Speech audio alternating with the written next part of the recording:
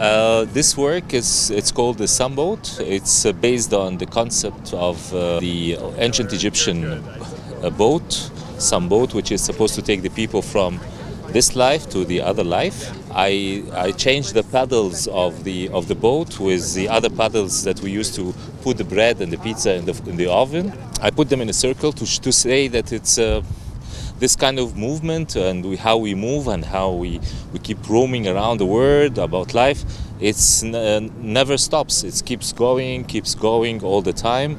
In many aspects, it's a very simple piece with a very simple meaning, and it's just I hope that people will get the meaning and will understand it. Yeah.